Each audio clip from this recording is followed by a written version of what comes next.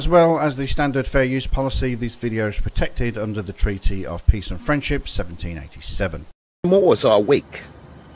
We are taking our place on this planet.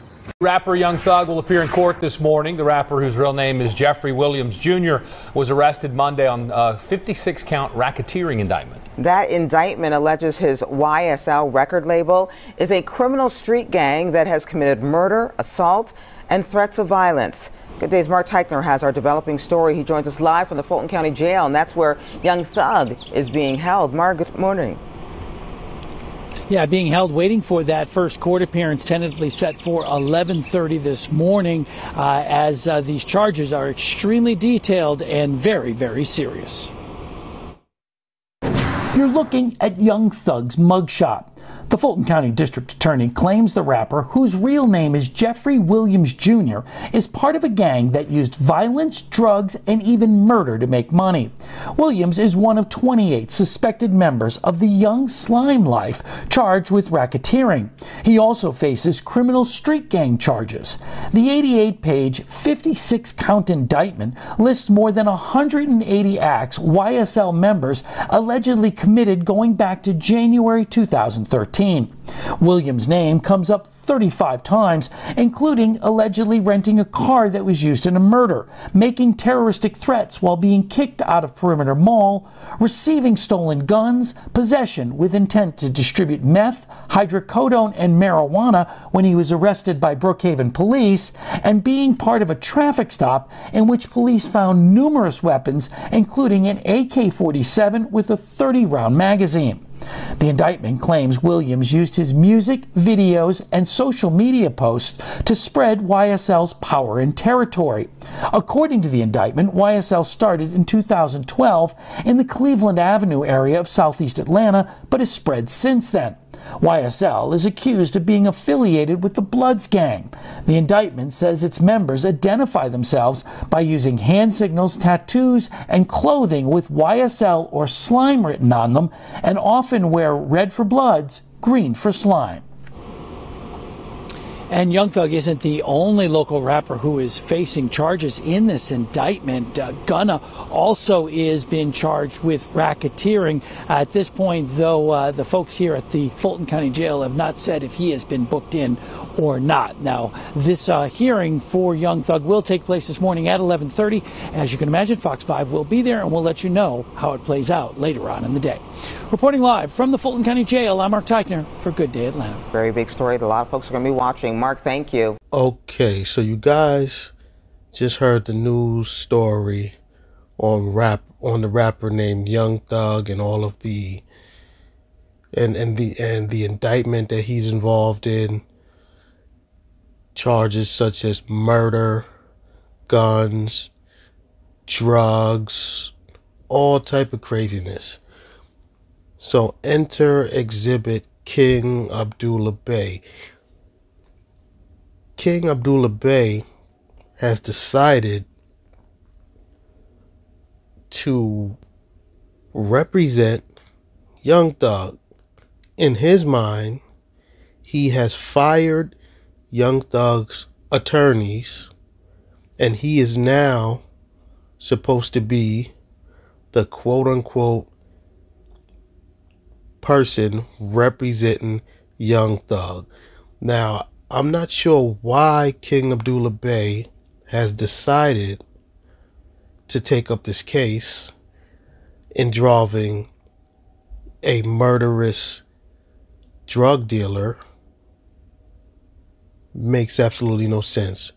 So are Moorish Americans involved with gangs? Either way, King Abdullah, in his mind, has sent some fictitious paperwork to the real attorneys of Young Thug and to the courts, declaring that they're all fired and that he will now be the person representing them. And you can't make this stuff up. So let's get into King Abdullah's video where he has declared himself as the new lawyer to represent the murderous, gang-banging, drug-dealing rapper named Young Thug. Islam nobles, this is King Abdul speaking. Today I finished filing my notice of removal to the Fulton County Superior Court. And this is the email that they send back to you when it's accepted. So that's pretty much it for that. So on the other hand, this is the service of the documentation to all of the people who were involved in this corruption of sending Young Thug to prison while he's being set up. I'm looking at the setup, see? I'm like, oh no, you're not going to do this to Young Thug. None of these children, because they are not capable of doing law. They don't know what's hitting them, so they can't react to know what their lawyers are doing when they're selling them out. So as you can see, this is the notice of removal.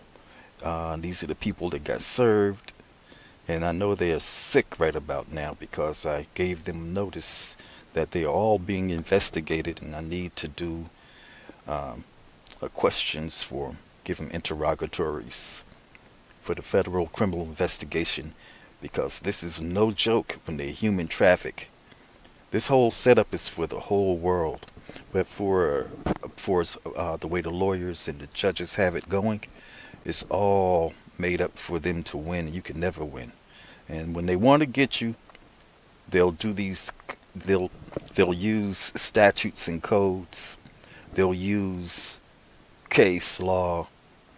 They'll use the Constitution of the United States of America, which is plagiarized, or the name United States can only be used by Moors nobles. And it's some deep stuff going on right before our eyes, so I'm just here to stop it all. Anyway, Islam, peace and love.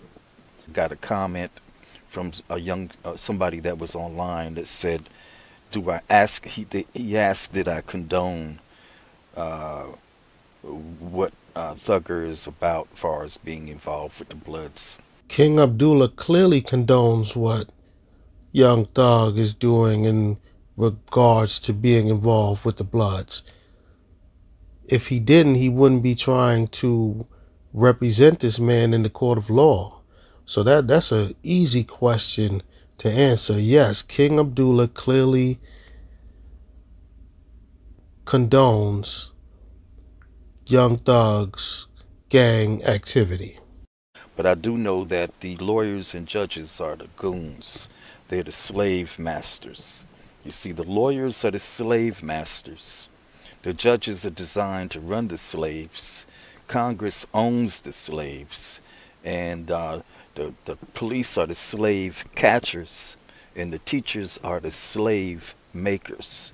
So this whole thing is made up so that we can never get out of this circle of a monopoly and be slaves. So since you've been taught this garbage in school, to go all the way from kindergarten to college or whatever, you've been tricked.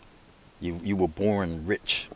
Y'all, if you follow me, you'll know that I'm talking about the Moorish American Treaty of Peace and Friendship of 1787 and our Iroquois Confederation Constitution that shows everything that we have to do. So they can't win. Islam, peace and love, nobles. King Abdul out. So King Abdullah Al is so delusional that he believes that all he needs to do is send an email and now he will be able to represent Young Thug. Now, why would he even want to take on that task? Young Thug is part of a gang. That gang has murdered people. They sell drugs. So why would he want to represent such a criminal? That is the question. But this man is so delusional that he believes that because he sent this email, he now represents Young Thug. I'm sure Young Thug would have a hell of a problem with that. I'm sure if he saw this video, first of all, he would want to get King Abdul committed to a mental facility. But in his mind, he'd probably be like, why is this guy trying to get involved in my case? I don't even know him. I would never fire my lawyer for this fake YouTube Moorish sovereign citizen lawyer. Young Thug doesn't claim to be a Moor. He would just laugh at this video if he ever saw it. He would probably try to put a gag order or to try to have his legal team contact King Abdul and just tell him to back off. This is ridiculous. It's an absolute joke that this man is so insane that he thinks because he sent the email, he got pretty much a receipt back saying that they received the email, that he now represents Young Thug. That is an absolute joke.